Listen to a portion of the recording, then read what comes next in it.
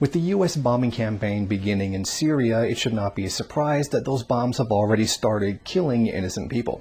According to the Syrian Observatory of Human Rights in the country, 2 workers were killed when a U.S. missile struck a grain silo.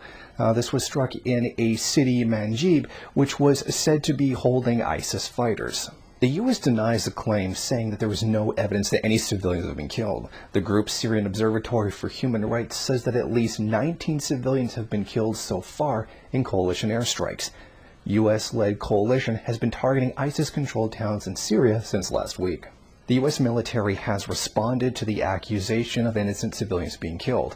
They affirm that they have no evidence that any civilians were killed, and in fact that their strike was upon an ISIS staging area where vehicles were being held and then sent out to fight. We are aware of media reports alleging civilian casualties, but have no evidence to corroborate these claims. Now, the head of the observatory, Rami Abdullah Rahman, also spoke to the media regarding this.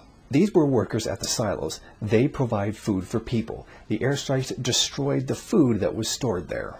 In enough time, we're going to find out whether or not innocent civilians were actually killed in this bombing raid.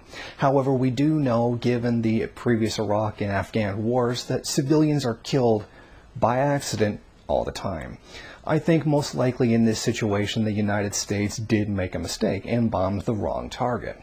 However, it does seem strange that it's always the innocent people in the country that they're claiming to save that are the ones being killed.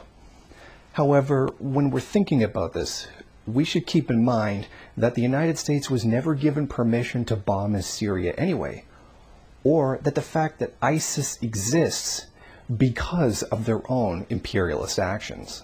Thank you for watching. Please comment and rate the video. If you liked it, hit subscribe or check out some of these other great videos. If you wish, share it on social media. And while you're at it, why don't you follow me on Twitter? And if you got time, go on over to the MRN bookstore and check out some of the latest books available.